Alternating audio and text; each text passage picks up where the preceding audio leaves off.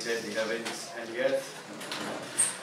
And the earth, the Bible says, was without form and void, and darkness was upon the face of the deep.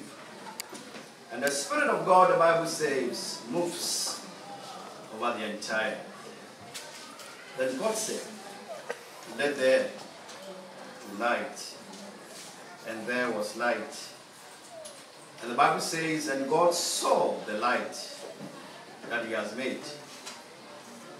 And he affirms that it was good. And God divided the light from darkness. And the light he called day. And the darkness he called night. And the evening, the morning was the first day. Amen. Amen. If you take the first verse of scriptures from it, the rest, to some extent, becomes meaningless. In the beginning, God created the heavens and the earth. It tells of a supreme being, one who made everything. It gives his sovereignty over all things. It expresses his power, his knowledge, his ability to do everything that we can imagine. On this note, I welcome you all to this Sabbath Divine Service. And what we say? Amen. Last week, some of us were around far away in Nigeria. Good luck, we were in your country, close to your state. We had a nice time there. We were invited by Dr. Boateng to the Nigeria Alive Mission Empowerment Conference. It was a nice experience that some of us will forever cherish. There is something that is happening around the globe. In case you are not aware, young men like you and I are setting new agenda for God's work. Probably it is about time that we rise up and take action for the very mission that we've been called to. All over the world, in Africa, everywhere, young people are gearing up for God's work. They are doing everything possible to hasten his coming. They are doing everything possible under their control to spread the three angels' message. I don't know what you are doing, but it looks like some of us are sleeping on the job. May the good Lord strengthen us. Amen. As we gear up for missions. Come next weekend, we will have a visit of an evangelist by name Zuki. The other name, you have to do the South African Zulu language. I don't know how to do it. But we call him Zuki. Zuki is a member of the General Conference Executive Committee. We happened to meet him during the NASKA University Alumni Homecoming. Friday evening, 6 o'clock, he will be here worshiping with us. For in his presence on Sabbath morning and afternoon, he will also share the word of God with us. Don't come alone. Invite friends as we listen to God's word. Amen. Amen. Father, for these few minutes, we ask that you speak your words to us. Let not the voice of Agyenim Boateng be heard, but Father, let your voice be heard. Hide me behind the cross, O Lord, and speak your words to us. May we treasure today, and may today set a new agenda for all of us, in Jesus' name. Amen. Amen. If you allow me, I would like to preach or speak on the simple subject: better to die than to live. And in case you want to share anything on Facebook or all the other social media, whatever we have, it goes hashtag better to die than to live. Yesterday I shared the title on Facebook and people were asking me what is happening to you. Have you lost someone? Better to die than to live. Our scripture was from Jonah chapter 4, verse 1 to 3 and 8. Turn with me to that scripture. Jonah 4, 1 to 3. If you are there, say amen. If you are not there, say have mercy. Oh, come on. All right. Jonah chapter 4, verse 1, 3 and 8. I'm the long sermon, but God will see us through. Amen. Jonah chapter 4, verse 1, 3, 2, 3, 8. Let's hear the word of God. But it displeased Jonah exceedingly, and he was very angry. And he prayed unto the Lord and said, I pray thee, O Lord, was not this my saying? Was I not saying to you, when I was yet in my country? Therefore I fled before unto Tarshish, for I knew that thou art a gracious God, and merciful, slow to anger, and of great kindness, and repented thee of the evil. Therefore now, O Lord, take, I beseech thee, I'm telling you, take my life from me. Why? For it is better for me to die than to live. Verse 8, and it came to pass that when the sun did arise, that God prepared a vehement east wind, and the sun beat upon the head of Jonah, that he fainted and wished in himself to die, and said, it is better for me to die than to live. The question is, why would a prophet of God make such statements? Has he been struck down by leprosy? Has his wife divorced him? Why on earth would a prophet of God make such pronounced statements that it is better for him to die than to live? Has he been stabbed at the back? Was he the last man standing? Was he the prophet that was going through turbulence and persecution in his days? Why did Jonah make that book statement that it is better to die than to live? We know the story of Jonah too well. The book of Jonah is quite fascinating. It's a book of the scriptures. It is said to be the best known yet least understood. If you ask an atheist about Jonah, an atheist can narrate the story of Jonah beautifully as he is a theologian. It is widely read. The book is the most biographical of the minor prophets and the least prophetic. The story of the prophet itself is a message. Children love to read the dramatic narrative, but beneath its seemingly simple story are profound spiritual truths that are good for us. The book exalts the sovereignty of God. God is mentioned in that 4-chapter book 35 times. Most people focus on the great fish.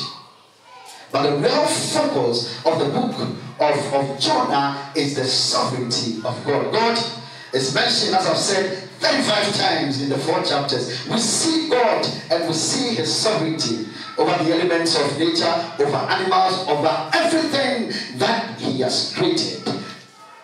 He demonstrates his ownership of creation in this book.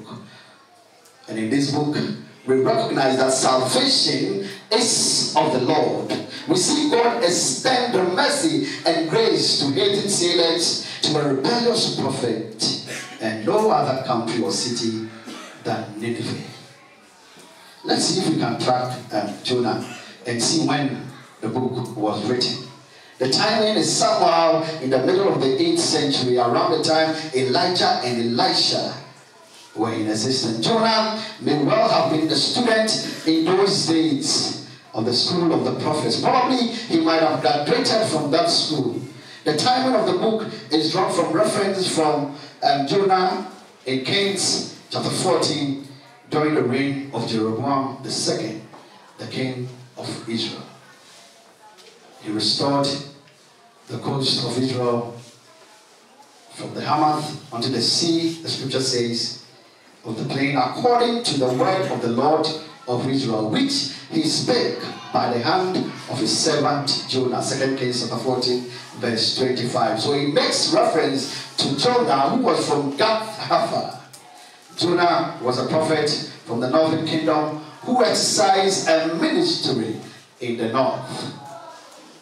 This would have been around 150 years before Solomon.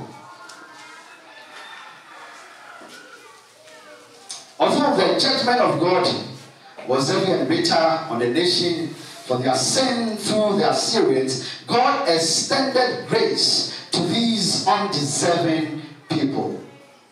2 Kings 14, 26, 27 says, for the Lord saw the affliction of Israel, that it was very bitter. Later on I will explain. For there was not any shut up, nor any left, nor any helper for Israel. For years and years, the Assyrians have waged war on Israel. They have been Israel's cruelest and bitterest enemy. So for God to bring down the affliction of Israel, he needed to work on the Assyrians. 2 Kings 14, 26, 27 have that for us. God does not always deal with his rebellious people by chastisement. There are times that he seeks to draw them to repentance by extending grace to them. That is one reason why we cannot simply judge the spiritual state of a person, a church, and a nation. Because at any point in time, God might not chastise them, God might not destroy them, but he will draw him to himself. God used Jonah as the voice of grace. The prophet witnessed this mercy and grace being extended to the people who certainly did not deserve it. And despite Jonah's exposure to the undeserving grace of God in his own life and his own people, this was the very thing that Jonah struggled with. Why should God, a God of justice, a God who pays evil, a God who rebukes, chastises, not destroy that great city, Nineveh? This book, Jonah, opens unto us a window into the heart of God for lost sinners like myself, like yourself. This is how someone puts it. Whenever and wherever God is pleased to manifest his grace and goodness, it is our part to acknowledge and rejoice in the manifestation. It may possibly be done through instruments that we should not have expected to be peculiarly honored, or in regions which are in manner cut off from our sympathies and regards. That such showers of blessing should be sent there, while sincerely a drop falls where our desires and efforts are mainly engaged. Better to die than to live. Let's look at the resume of the prophet Jonah. Jonah, his resume, his CV. He was called as a prophet of the Lord. This allowed him to stand in the presence of God and communicate to God physically.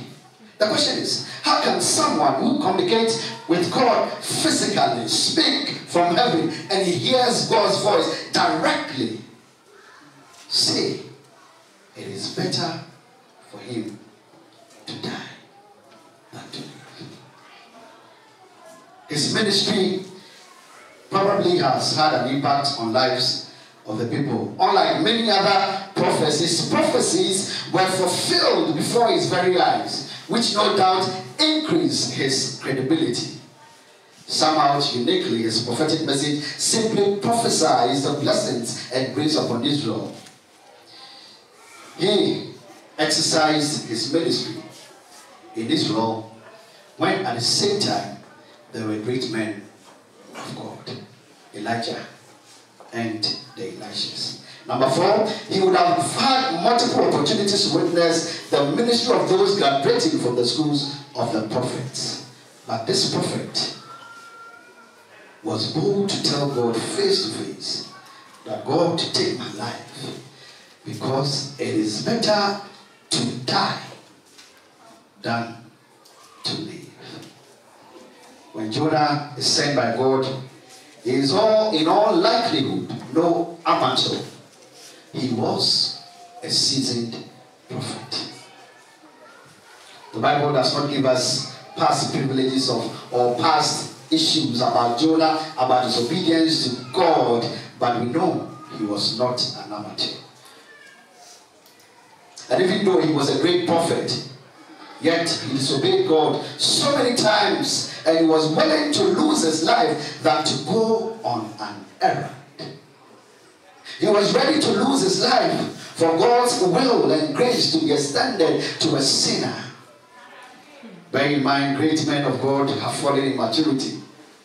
David was in early 50s when he fell with Bathsheba. Noah was over 600 years.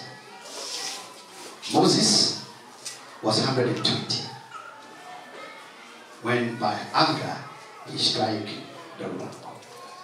The book of Jonah, friends, show us that God can still use unfaithful servants for his glory.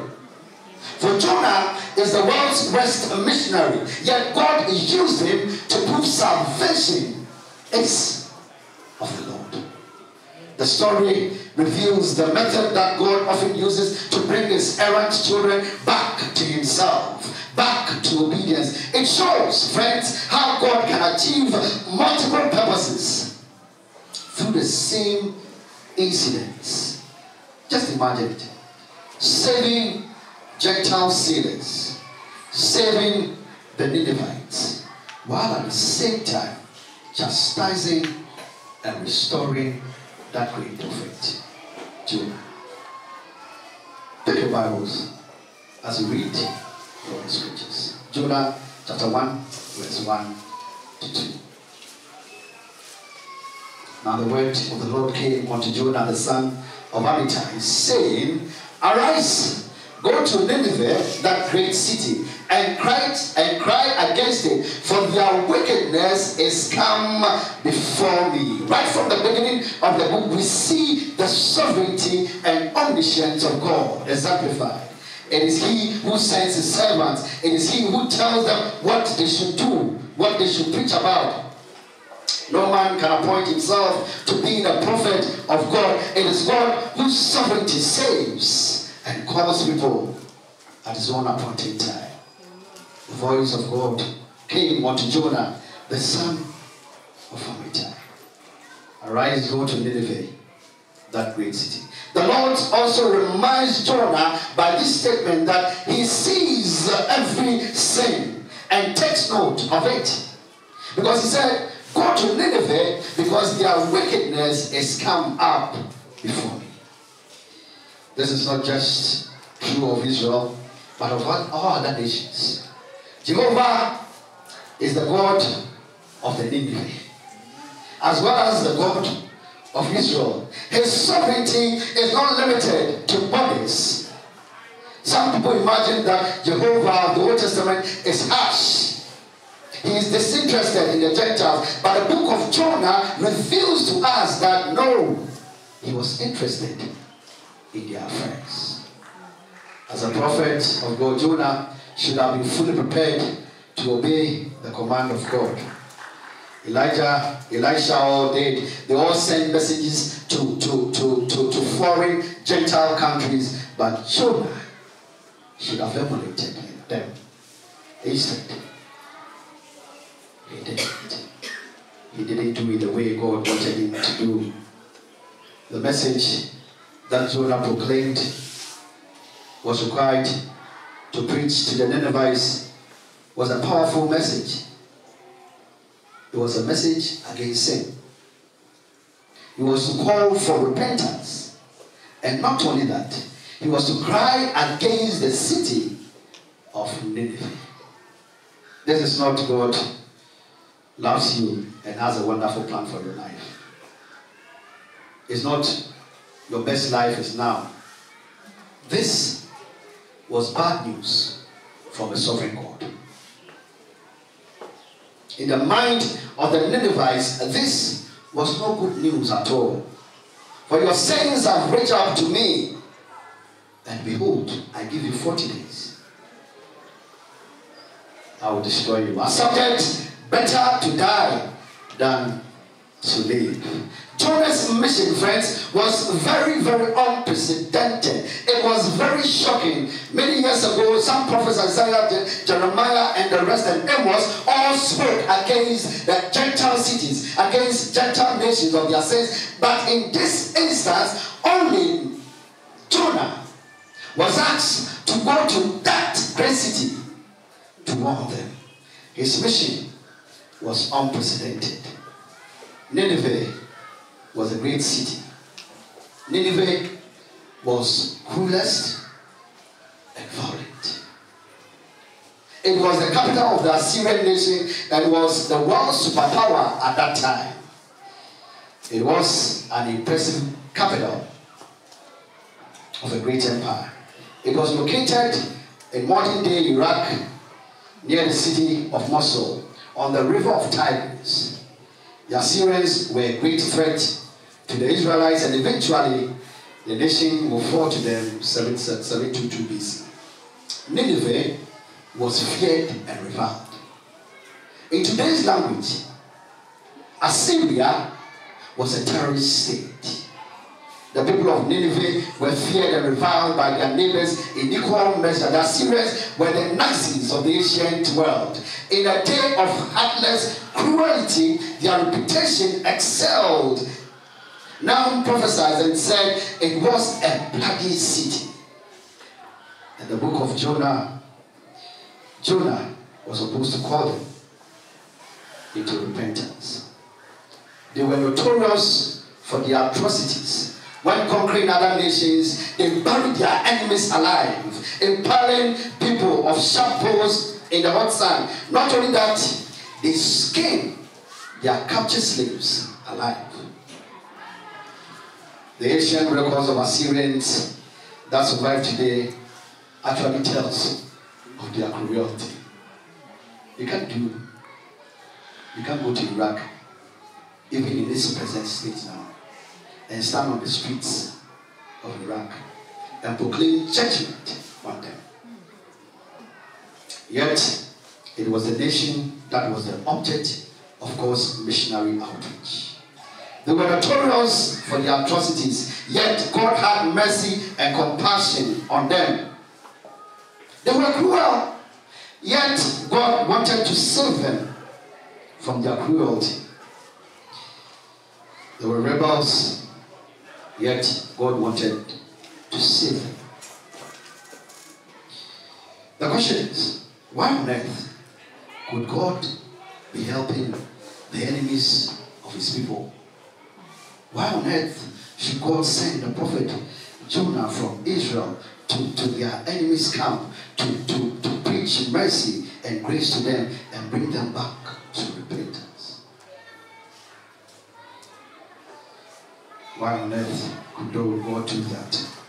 Helping Israel's enemies. But Jonah, the Bible says, rose up, verse 3, unto Tarshish from the presence of God. The prophet, instead of going to Nineveh, which was very close to him, he instead ran far to Tarshish. He was running on the way. He is the prophet of God who has been called, anointed by him. Go preach the gospel. But he says, no, I'm not. No, I'm not. A prophet that has been ordained, commissioned, and given a specific duty, assignment that no other prophet has been called to do. He said, no. Running away. You would expect that the next text that should follow this verse should be, and Jonah, the faithful prophet of the Lord, headed immediately straight to preach the truth. This wasn't the case. The Bible says, but Jonah rose up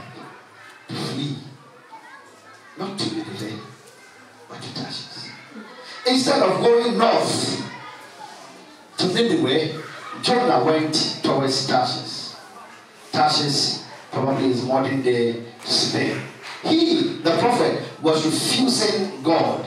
Jonah did the exact opposite of what God told him. God called him go east, he went west. God directed him to travel overland, he went down through the sea. Sent to a big city, no, he went to a small city. The question is, why did Jonah refuse? We can make some guesses. Let's make one. The first guess is that the mission that he was entrusted with made neither practical or theological sense. Why? Over the years, prophets have spoken against Nineveh. Prophesied. Now has prophesied that God will destroy that great city of Nineveh. But yes, so God asked him to go and speak to Nineveh. It did not make any practical or theological sense. Number two, the chances of death was high and imminent. How long would a Jewish rabbi have lasted in 1941 in the streets of Berlin and called the Nazis to repentance? Number three, as a fulfillment of prophecy, he's going to Nineveh. Make no justification. There was no justification. There was no theological sense in that. Yet, Jonah had good reasons to disobey God. He disobeyed God because he had a problem. Jonah's problem, friends, was not that he did not understand his commission. No. His problem was not like he did not have money to travel. His problem was not like he does not have resources to go on God's errands. No. He just did what he wants to do. It doesn't seem that it was fear. And it doesn't seem that he was not comfortable traveling. Everything points to the fact that he was very comfortable to go on an errand, but not Nineveh. God could send him anywhere in the world, but not Nineveh. His reason is that he does not like God's mercy. He does not cherish God's grace towards that great city, Nineveh. The Bible says, and it displeased Jonah exceedingly, and he was very angry. And he prayed unto the Lord, saying, when I was yet in my country, therefore I fled before thee, for I knew thou art gracious. Jonah knew his theology too well. He knew that God definitely would save Nineveh. He knew that when he goes to proclaim the good news to Nineveh, Nineveh will be converted. Nineveh will repent. He did not want to see them in heaven. He did not want to see his brother, his neighbors on the right foot. He did not want God to extend that grace to them. But later on, he learned his lesson too well. And he said, salvation is of the Lord. Jonah's problem was not with himself. His problem was with God. Why would God extend mercy to these Assyrians who have troubled us, who have done everything possible under this sun, not for Israel to have peace? We have been slaves to them. Over the years, we've served them. They've killed us. They've raped our women. They have done everything possible under this sun, not for God's country, not for God's nation to have peace. But yes, still, why would God extend mercy to them? Ironically, one of the reasons God was likely sending him to preach was to shame Israel. Listen to friends. One of the reasons God asked Jonah to go to Nineveh was to shame Israel. For years, anytime they are under any tribulation, under any empire persecuting the nation of Israel, it is a time of sin. So God wanted to shame them and make a case against them. That see the Ninevites, those that you call heathen, those that you call unbelievers, see them repenting of their atrocities, and here you are, still in your debt. The Bible says, verse 3b, and he found a ship going to Tarshish, and he paid the fare thereof, and went down to go with them unto Tarshish from the presence of God. Jonah fled away from his calling, and as he was fleeing away, he found a ship going to Tarshish. He just so happened that he found a ship right there, living to a perfect location that he wanted to go. Money wasn't a problem to him. He seemingly have an advantage to run away from the presence of God. The devil, friends, always makes it easy for us to go the path of sin. There will always be a ship going to Tarshish with room for one. And it just happened so beautifully that there was a ship going to Tarshish, and that is what the devil did. Bathsheba in the eye line of David, as he walked over his rooftop in his house, she just happened to be there. David knew previously, when he spared Saul's life in the cave, that you cannot misinterpret the providence by disobeying God. You cannot.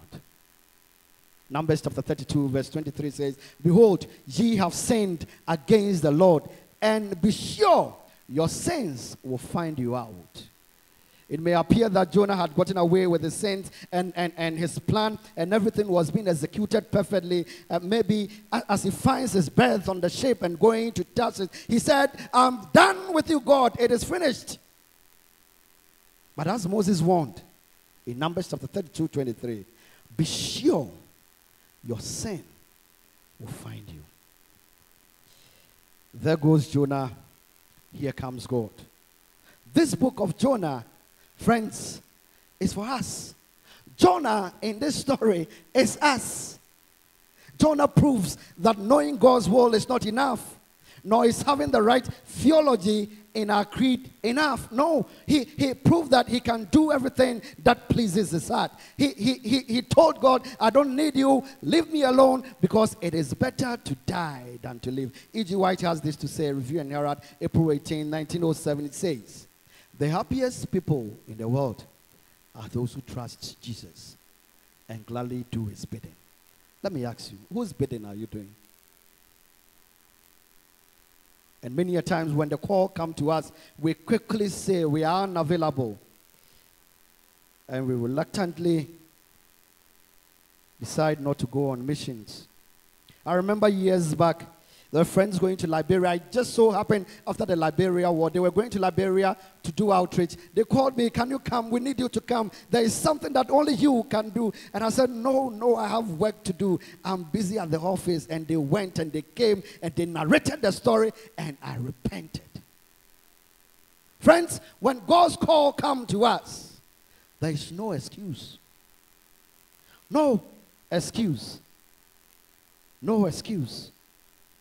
Jonah joined the ship of disobedience. The prodigal prophet will learn the truth in a hard way. But friends, God knows how to reach us. God's timetable come and fix that perfectly into the puzzle, and he knows how to get us and how to reach us. And God catches up with all sinners at any point in time. It may not be now, but he will definitely catch you up. He deals with more swiftly than others, but he will eventually deal with every one of them. Verse 4 says, but the Lord sent out a great wind into the sea, and there was a mighty tempest in the sea, so that the ship was like to be broken. When a believer defiantly disobeys a clear command of God, he should not presume that there will be no reaction. There is no escaping the power of God in 1,000 worlds. He will pursue you with your disappointments. He will pursue you with your disasters. He will pursue you with your dissatisfaction. The Lord has chosen so many instruments to bring his disobedient children back to him. And in this instance, he chose the wind. Not a prophet like himself, but the wind. God knows exactly how to get our attention. Amos chapter 9, verse 2 to 4 says, though they dig into hell, then shall my hand take them. Though they climb up to heaven, thence will I bring them down. And though they hide themselves in the top of Carmel, I will search and take them out thence. And though they be hid from my sight in the bottom of the sea, thence will I command the serpent, and he shall bite them. And though they go into captivity before their enemies, thence will I command the sword, and it shall slay them. I will set my eyes upon them for evil and not for good. God definitely will find us out if we do not repent. All is not well for Jonah as it first appeared in the circumstance. How quickly things change. The Lord uses an unusual instrument, a wind, to bring the prophet's mind back to God. The Bible says, but the Lord sent a great wind into the sea, and there was a mighty tempest. God demonstrates his sovereign power over the natural elements here, and we read that God sent a great wind. He is Lord over the sea and over the wind and over Israel and over your life. Do we not serve the Lord when it suits us? Do we not like to think that we are in control of our lives? The Lord has his ways and purposes. He can even simply use the wind to stop our tracks. God will put his finger on Jonah's sins through his incident. Many believers foolishly think that they can run away from their calling and commands of God by a change in location. Perhaps they think that absenting themselves from the people of God will help. However, God can chastise you in the world. And in this instance, God chastised Jonah in the heathen land. The Bible says, verse 5, then the mariners were afraid. When the wind was blowing, the mariners were afraid, and they cried, every man unto his God, and cast forth words that were in the ship into the sea. This storm is a severe storm of mercy of God. God is not trying to destroy Jonah, but simply get his attention. The purpose of God here is to redirect Jonah's mind to his mission and to his calling. But it took heathens to rebuke Jonah. Friends, Jonah did not reveal his ethnic identity to anyone, let alone his calling. He had no interest in preaching to the Gentiles, even in the ship. God has his way making us do whatever we think we can do. His natural disasters, his natural desires, his natural things, because he's in control, he can redirect our paths to suit his purpose. Friends, bear in mind that when you sin, you do not sin alone. When we sin, we do not sin alone. All those on board were endangered by Jonah's sin. All too often when we sin, we hurt those around us. Instead of being a blessing to the Gentiles, this Hebrew was rather a curse to them. These sailors were probably Phoenician sailors who were especially skilled and renowned in their sailing business. And they recognized that this is not just a mere storm. Friends, a storm at sea reduces a man to his real size. Sometimes in our life, when we think everything is working out right for us, everything is cozy and we tend to forget God. But not too long ago, 3 months down the line, this was a brother who was shouting and praying, I need job, and God grants you a job. And now he says, take your religion. I'm busy. Now when God strikes us and the job is taken from our hands, sooner we remember that, yes, there is a God that we need to serve. Yes, there is a God that we need to turn to. A storm at sea, friends, will reduce a man to his real size. And it happened to Jonah. The sailor understood their lives were more precious than material things, because they started throwing away everything that was in the ship, trying to make the ship lighter, so trying to make their sail successful, doing everything possible to save themselves. These men recognized that some of the possessions that they have in their ship were not necessary. Friends, let me tell you one thing, if I haven't said it before. God grants us resources. Number 1, for his work. Number 2, for others. Number 3, for ourselves. If you follow that order, jealousy will not be in you.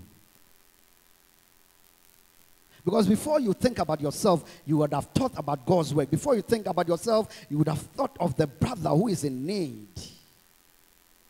Material things is of no use to us. Luke chapter 12, verse 15 says, for a man's life consisted not in the abundance of things. When the ship was being shipwrecked, they started throwing their things away. But Jonah, the Bible says, was down in the sides of the ship, and he lay and was fast asleep. This is tragic spectacle. The sailors try man's wisdom in throwing out the cargo and everything to bring the crisis down. But there was a spiritual problem. And they said, every man should cry to his God. And the prophet of God, one who speaks directly to God, one who has the message to call the haters back to God, was down sleeping. Oh. Are we sleeping on the job? Are we sleeping on the job? Though their prayers were not divine inspired, the only man who knows a God, who knows how to pray well, was down sleeping.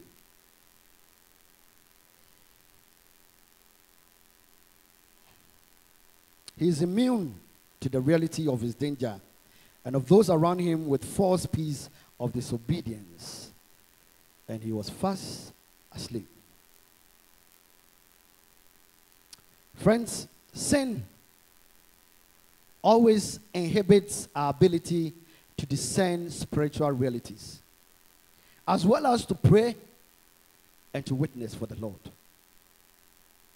We would expect that God's servant to be the most sensitive in this area, and because he has seen the workings of God. He has seen God parting the Red Sea for the Israelites. He has seen how God dealt with the Egyptian army. He has seen everything. He knows the story too well. He has read it and read it over time. He knows and understands everything. He knows. But there, he was sleeping. Something in Judges chapter 16, we read, and the Bible says, and he awoke out of his sleep and said, I'll go out as other times before. I'll go out as other times before and shake myself. And he wished not that the Spirit of God had departed from him. Backsliding, friends, makes you blind and foolish. Maybe you didn't get me. Let me repeat it. Backsliding makes you blind and foolish. This was a prophet of God. This was a man who could intercede and call the name of God for the sea to calm down, because he served the God who created everything. And here was he, down sleeping. The man in touch with God is fully aware of the dangers to the spiritual lives of those around him. But if you are not in touch with God, it will be very difficult for you to know and be aware of the dangers that surround your life. A Christian walking in communion with God is on a higher level, but a Christian out of communion is degraded spectacle. Men respect the one, but they despise the other. The one would be a blessing to men, but the other may be a stumbling block and even a curse. Are we sleeping on the job? Are we as a church sleeping on the job? Let me ask you quite candidly, how many people have we converted? How many people have we bring to Christ in this community since we came here over 10 years ago? How many people personally have you brought to God? How many people have you shared the word of God with? Yesterday I was having a meeting with some people in my office, and one started talking about rapture, and I bow my head in shame. That over the years, this was still their theology in their minds, and I've not been able to work on them. Though I spent some time with them, I still bow my head in shame. We are family members who have not heard about the love of God. We are friends and family who do not know that there is an impending danger, and we forget to speak to them. We go sleeping like the prophet Jonah. The hymn writer said, "Head of the kingdom, why art thou slumber? Why art thou sleeping so near thy blessed home? Wake thee, arouse thee, and get on thy armor. Speed, for the moments are doing what?" We know this story. We know this hymn. We sing it every now and then. The fifth stanza says, "Keep the eyes single, the head upward lifted. Watch for the glory of earth's coming King. Lo, he's coming again. On the mountain tops, light now breaking. Heads of the kingdom, rejoice ye and sing." This is what Spurgeon has to say. Jonah was asleep amid all the confusion and noise. And oh, Christian man, for you to be indifferent to all that is going on in such a world as this, for you to be negligent of God's work in such a time as this, is just as strange. The devil alone is making noise enough to wake all the Jonahs if they only want to wake. All around us there is tumult and storm, yet some professing Christians are able and comfortably sleeping like Jonah. We're listening to radio too much. Well, we're listening to watch TV and watch prophets and priests.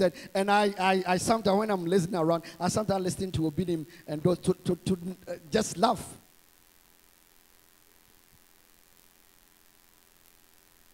But think about it. We know that they are lying to thousands. We know that they are lying to hundreds. But have we made any effort to bring the good news to them? And we're sleeping on the job. So the shipmaster, verse 6, came to him and said, "What meanest thou, Jonah? What are you thinking? What are you doing? Oh, sleeper, arise, call upon unto thy God, if so be that God will think upon us that we perish not." What are you doing? All of us are praying. All of us are doing things. We're trying to see whether we will not have any shipwreck. We're trying to save our lives. And you are here not minding and not taking part in it. God has not finished intervening in the life of rebellious prophet. But friends, it took an unbeliever to bring his mind back to God. This man that could answer a prayer, he knows him, but he was far asleep. He received a rebuke, a chastisement, not from the God that he served, but from a heathen. A shipmaster. Sadly, there is no mention that Jonah did pray. nor even respond to that command. Friends, backsliders are not people of prayer. If you are backsliding, there's no way you will pray. Backsliders don't pray. For what could a rebellious prophet pray? He already had heard from God, but he did not want to obey God. The Bible says in Psalm 66, verse 18, if I regard iniquity in my heart, the Lord will not hear me. Verse 7 to 8, the Bible says, and they said, everyone to his fellow, come, let us cast lots, that we may know for whose cause this evil is upon us. So they cast lots, and the lots fell on Jonah. Then said they unto him, tell us, we pray thee, we beseech thee, tell us for whose cause this evil is upon us. What is thy occupation, and whence comest thou? What is thy country, and of what people art thou?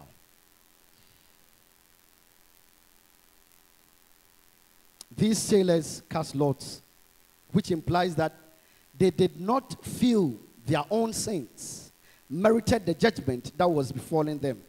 They realized that, yes, we have storm at sea, but we have not done anything. Come, all of us come. Let's cast lots. They realized that they are innocent of the cause that is ready to befall on them.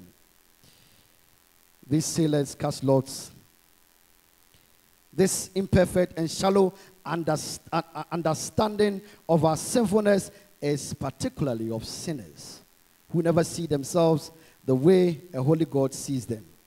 They were confident, like Jonah, knowing very well that this cause is from him, was confident to go through the Lord's. Friends, sometimes we behave like the Achaeans. We bring disaster on the camp. We bring disaster on God's people, and we don't confess our sins. And sometimes we come bare-chested, boldly, and come and say we are ready to cast lots. Meanwhile, you know that the evil that is befallen is from you. Probably from me. They asked him, what is thine occupation? They asked multiple questions. Indicates that they were panicking. What do you do? Where are you coming from? They were panicking, but Jonah was still indifferent to them. Let's see what he says, verse 9 to 10. And he said unto them, I am a Hebrew, and I fear the Lord, the God of heaven, which hath made the sea and the dry land. Then were the men exceedingly afraid, and said unto him, why hast thou done this? For the men knew that he fled from the presence of the Lord. For once he witnessed to them. For once, though running away from the calling, he witnessed to these Gentiles. For once, he gave his identity. I don't have time. I would have shared much insight onto his identity. He said he's a Hebrew. When asked, who are you? We identify ourselves with our tribe, with our occupation, and possibly with our history. What we have done, what we have accomplished. With our occupation, I'm a planner, I'm a doctor. With our tribe, I'm Ashanti, I come from Ghana. With all those things. He identified himself with his tribe because he cherished his tribe more than the calling. More than the calling. I am a Hebrew, and I fear the Lord. The Lord has an amazing way of making us do what we hate sometimes to do. We marvel at God's wisdom, and God applies his wisdom right here, and he turns the prophet's mind back to his core duty. Backsliding leads us to contradict sometimes our own beliefs. Jonah's confession filled them with fear. They were afraid, and they asked him, what have you done? Why? Where are you running to? Friends, I want to submit to you that some actions of believers even shock the unsaved. The sailors probably knew something of Jehovah's power, such as the Red Sea. Probably they have heard of what God has done in the land of Egypt with Pharaoh, and they recognized and saw, and they were amazed and terrified. Why have you done this? Why did God pick such a man with such rebellious attitude to go to Nineveh? This is what one theologian says. Whenever the word of the Lord comes to us, it demands a response. What will you do with what God has said? Will you run away to the other? If you decide to run, you'll probably find a ship going your way with one extra seat left. Better to die than to live. And they said unto him, what shall we then do to you? The reason, they were hating, they were unbelievers, but they did not want to do anything that would bring disaster on the prophet of God. Though he did not identify himself as a prophet of God, he identified himself as a Hebrew, and he feared the Lord. They did not want to do anything. Though the cause was from him, they did not want to quickly do anything unto him. He said, what shall we do unto you? That the sea may become for us. And he said unto them, take me up, cast me forth into the sea, so shall the sea become for you. For I know that for my sake this great tempest is upon us. For once, Jonah repented. For once, he told the truth. For once, he acknowledged that the fault is from him. For once, he was able to die than the rest to die. And for once, we see the story of the sacrifice of Christ in this story, where Jonah was ready to leave the ship and to go down the sea and die so that the rest could have life. And sometimes in our homes, when our wives do certain things to us, and we go, I will leave you, I'll divorce you. Have you forgotten what God says? He says, husbands, love your wives. As who? Christ loved the church. Jonah mistrusted the goodness of God, but he didn't know the cross. He had no excuse. Verse 15. So they took up Jonah and cast him forth into the sea, and the sea ceased from raging, and these men were afraid. Verse 16. Then the men feared the Lord exceedingly and offered a sacrifice unto the Lord. The sailors feared. This is qualitatively new kind of fear. The fear of the Lord. These pagan sailors quickly made vows unto God. They quickly sacrificed and made vows to God. Unknown to them, they were serving and making vows to the God of Jonah.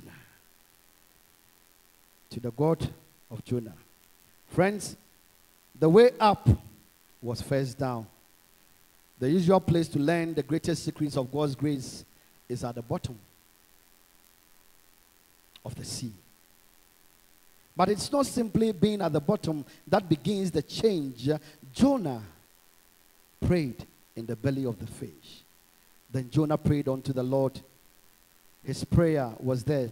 I cried by reason of mine affliction unto the Lord, and he heard me. Out of the belly of hell I cried, O thou heardest my voice. Verse 3 says, For thou hast cast me into the deep, in the midst of the seas, and the floods compassed me about. All thy billows and thy waves passed over me. Then I said, I am cast out thy sight, yet I'll look again toward the holy city. Jonah lifted up his eyes to the holy city. Why? Because in the holy city there is the holy temple. In the holy temple there is the mercy seat. He cried and remembered that on the day of atonement, God purged the nation of Israel against sin, and God atoned for all their sins. Then Jonah goes to say, But I will sacrifice unto thee with a voice of thanksgiving, and I will pay that I have vowed. Salvation is now of the Lord. The Bible says, not the labors of our hand. The hymn writer writes, can fulfill thy Lord's command. Could thy zeal no respite know? Could my tears forever flow? All for sin could not atone. Thou must save, and only thou alone. Salvation is from God. trying to escape. Jonah prayed and went to the city to preach God's message to them. Even in his sermon and his delivery, he still did not want them to repent and to save and to have mercy and grace. Instead of telling them that if you don't change your mind, this is what God, he says, God shall in 40 days destroy you. He went under a tree waiting for the city to be perished by God, waiting for the destruction of the city. Not fulfilling his commission, he waited for the city to perish under his very eyes. And he heard news that, no, your message went down. The king of Nineveh, the entire city, all of them are in sackcloth. And the Bible says their animals, their children, their women, everybody repented. Mercy was sent to them. Grace was sent to them. And they responded affirmatively. And here was the prophet of God. Still not okay. Because in his heart, he wished that the Ninevites would be destroyed. Friends, it is better sometimes to die than to live, as the prophet says. Because sometimes the things we wish for does not come. But friends, this morning I want to draw your attention to something unique whilst I bring my message to a close. Something unique, something that you've heard about it. But this morning I want to submit to you that it is better for us to die than to live. Because we have not done what is expected of us. Jonah has preached the message. There is conversion. And the natural tendency should be that he is happy. Witnesses his prophecies before his very eyes. But he has claimed that it is better to die than to live. It is better for us to die than to live when we neglect our core mandate as children of God. God called on us to be a blessing to the world, but rather we are a curse. We are called to bless the world, but rather we are becoming like a curse. How many times do we stick to our calling and our mandate? How many times do we preach the gospel to our friends at work and at school, wherever we find ourselves? Do we carry the aroma of Christ wherever we find ourselves? Do people see us and want to come to our church? In case you don't know the reality on the ground, I have some statistics for you, but for the sake of time, I will sum it up. The average growth rate of Ghana is about 5%. Every now and then, we baptize souls into the church. But every now and then, when we count our numbers, it's still the same. The entire 30 million population of Ghana, Adventists are now up to 1 million. We are hovering around 500. And boldly, we come to church and sing that we are going to heaven. Our problem, friends, is that we love the Lord, but we love other things. We love the Lord, but we love other things more. Our problem, church, is that we love the Lord, but we don't love him with all our heart. Our problem, church, is that we hate many sins, but not all sins, because for us, it is not all or something. We have a problem. Our problem, church, is that we follow the Lord, but not with all our mind and our heart. Our problem, church, is not that we don't witness, but because we witness about other things more than the Lord, because sometimes it is all or something else. I want to submit to you, friends, that our problem is not that we're not whether we are passionate about the Lord's business. It is whether we are passionate with our calling. Our problem is not whether we serve the Lord, but whether is we serve him with all our strength and with all our heart. Our problem is that we are committed to the Lord. Our problem is not that we are committed to the Lord. The problem is whether we are committed with all our soul. Our problem, friends, is whether we obey the gospel, or sometimes it is whether we obey. The church has lost her testimony. She has no longer anything to say to the world.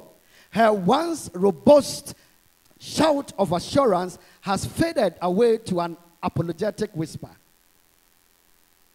She who one time went out to declare now goes out to inquire. Her dogmatic declaration has become respectful suggestion, a word of religious advice given with the understanding that it is after all only an opinion, not meant to sound bigoted.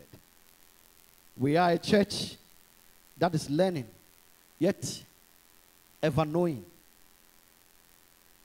We are a church ever learning, yet never knowing. We are a church full of more baptisms, yet less members. We dared sin, yet we dread to save.